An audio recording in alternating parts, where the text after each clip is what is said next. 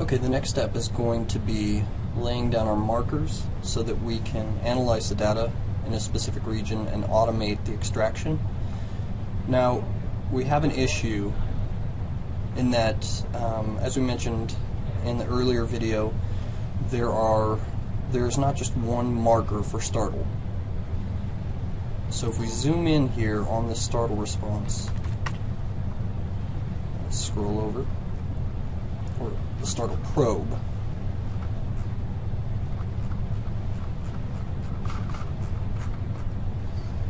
we can see that there's an initial onset marker, and then the actual startle probe, which was initiated right here, has 3 more pulses. Again, this was for a different piece of equipment that we were sending in tandem this startle pulse to. So we've got to find a way to just indicate that the one startle probe was administered so that we can extract the startle data. Okay, so now I'm going to lay down some events so that I can capture and extract just each startle. And the first thing we're going to do, I'm going to zoom out so we can see a whole startle, an initiation of a picture and a startle. Let's zoom a little bit more out. Okay, so you can see the whole presentation of a picture on, picture off. Again, we want to ignore this first blip, the end blip.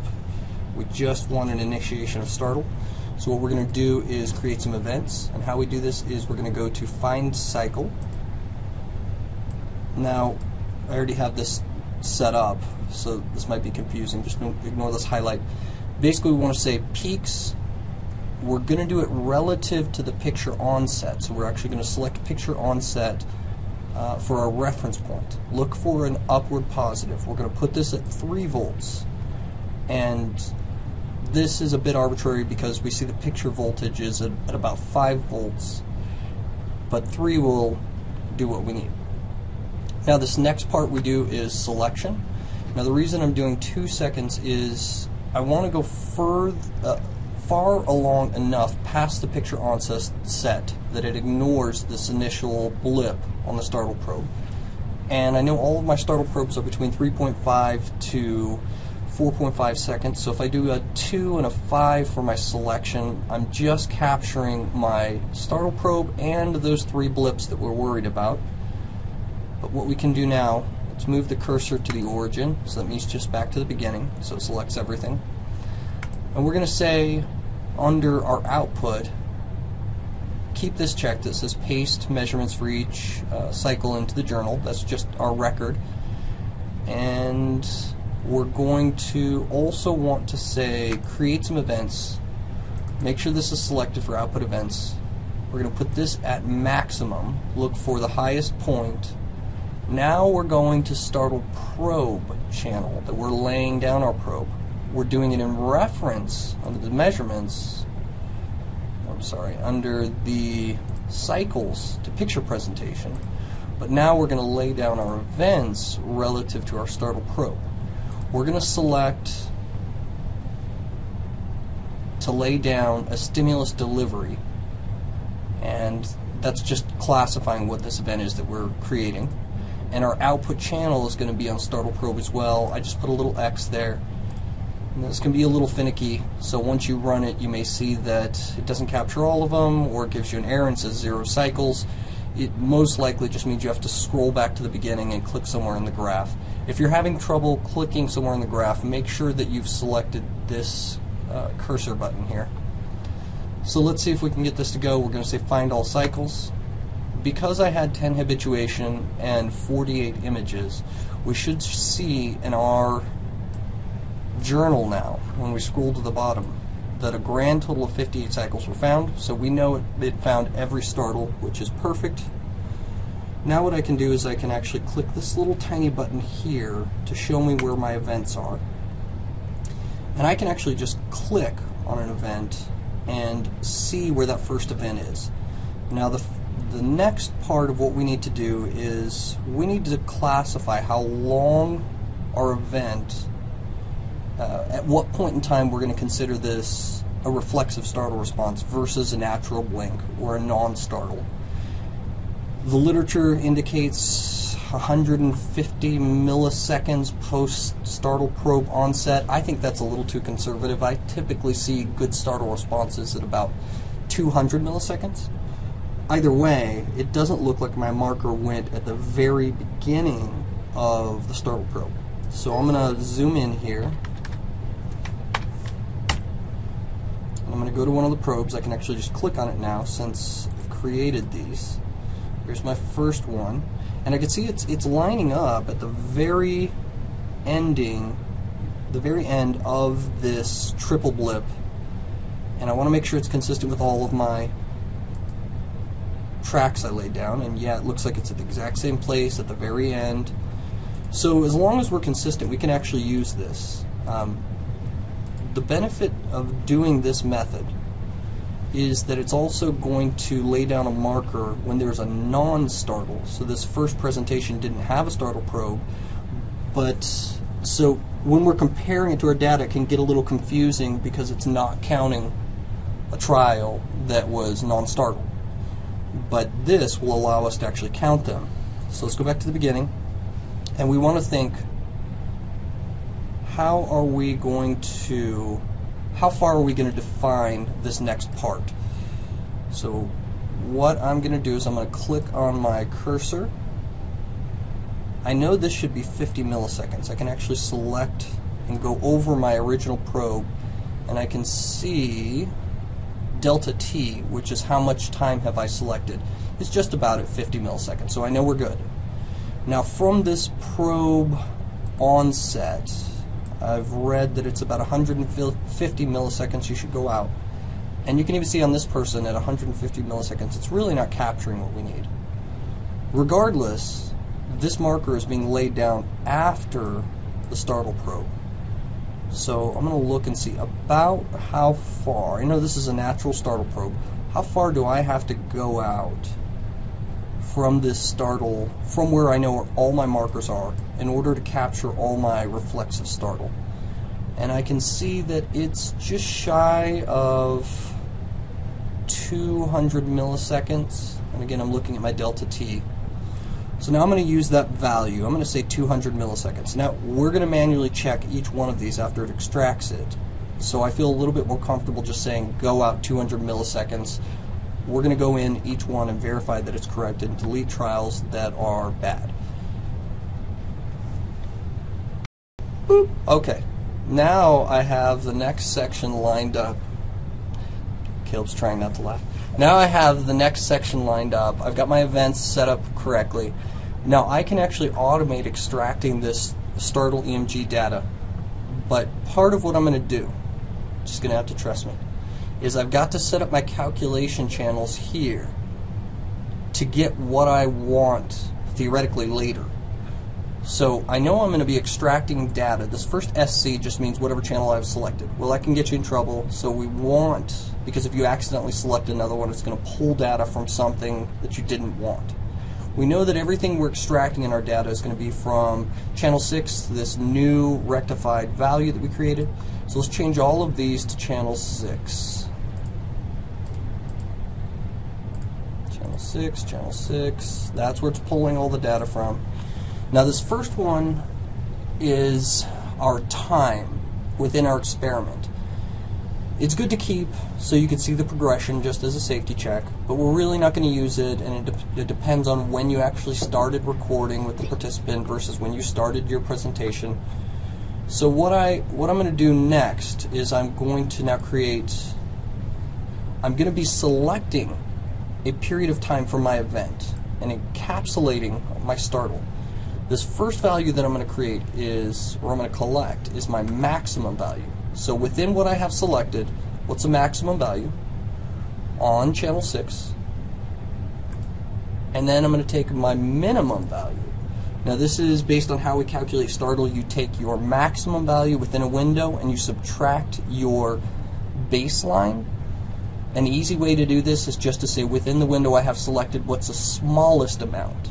Now if you, when you're doing your manual checks, if you see there's a lot of jagged movement in this baseline area. So we've already induced a startle. Now it takes a while for the body to actually respond, which is why we're seeing this flat line before the reflex happens. We can use this as our relative baseline because we know it's not physically possible for someone to actually make a response from the startle probe within this fraction of a millisecond. So we're going to say within our window here, give me the minimum. Now we're going to create a new channel, or I'm sorry, an additional calculation, and we're going to do calculate. Now this can be a little confusing because you have to say what's the source 1? What are we doing to what? Source 1 we want to be our maximum, which is column 2.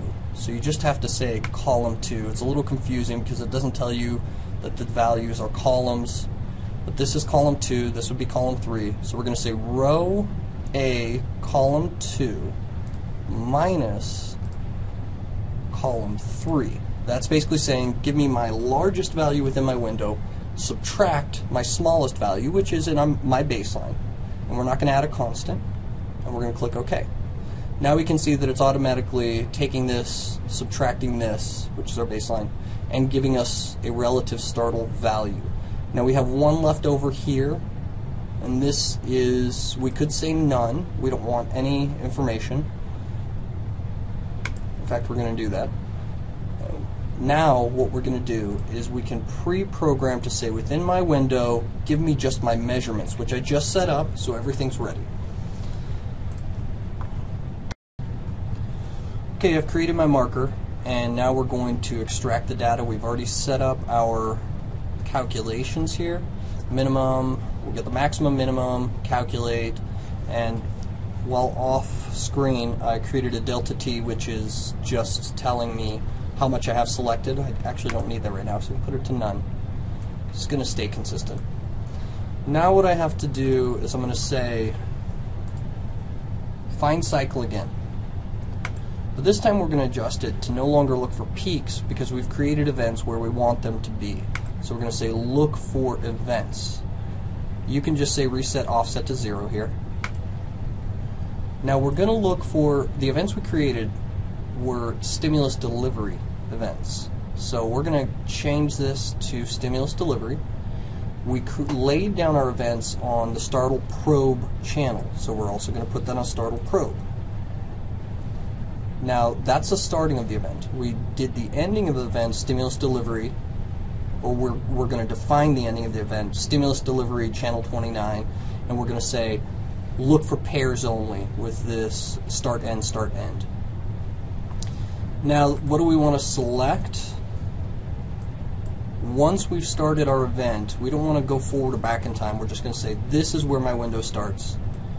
When we look at the right edge of the selection that we're going to be copying our data from, we're going to put this at 0.15, so 150 milliseconds. And what this is going to do, you might not be able to see this in the preview, but the average startle, and I've gone through and I've seen from my event what time period is sufficient to be capturing all startle values. And at 150 milliseconds, I'm seeing with my data, it's selecting everything, so we're good. Starting at event 0, left edge, right edge, 0.150 seconds or 150 milliseconds. We're going to move the cursor to the origin, that just means back to the beginning. We're going to change our output. It's okay if we have this in our journal, but I'm also going to tell it to create a temporary file that is in Excel so we can see it very quickly. Let's make sure we don't have events already selected again because we don't want to create another event. And yep, it's already set up for that, so I'm going to uncheck it. And this tab that we were just at, the measurements, and saying put it in an Excel, it's basically going to be looking for that window that we've created relative to our event that we created and taking the measurements that we've already set up here. So everything is set up to grab all the data based on the calculations we set up here. Now what we have left to do is click find all cycles, and this should dump it into an Excel. So let's see if this works.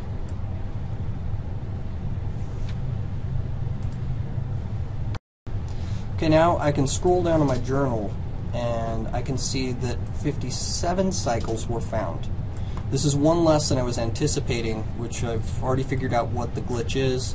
For sake of parsimony, I'll just say that however I have this set up, it's not collecting the very, very last startle probe. So I'm going to manually collect it, but I've gathered 57 automatically, which is saving me a ton of time. And that's my last startle probe. I can see where the startle occurred. I want to make sure that I'm selecting exactly 150 milliseconds, which is what I did for everything else. So I'm going to change this last bit of information to delta t. I'm going to go manually right to where my last event was created. Let me pull up and make sure I'm at the very last one. Yep, looks like I'm on the very last one. And I'm going to select to 150 milliseconds. I selected a little bit more than I wanted, but honestly, with the resolution we're working with, it's not going to make a difference. Alright, and once I have it selected, I can actually go up to my measurements. I can right-click on them and say copy to clipboard. Okay, and then what I'm going to do is I'm going to go to my Excel sheet. I'm just going to right-click on this last one, paste as text, and you can see we now have 59 lines, with the first line being the titles. So we have a total of 58 trials, which is exactly what we need. Okay, now what I'm going to do is I'm going to go to my orders, my trial orders. I know my participant I'm working with had order number 1. I'm going to copy the trial numbers and the categories for each trial, and you can see we have 58. And we're going to come back over to our data, and we're going to paste this right next to all of our data, and now we're able to tell what type of category they were shown per trial. And in the next video, I'm going to show you how to start to do the statistical analysis with averaging the different trial categories.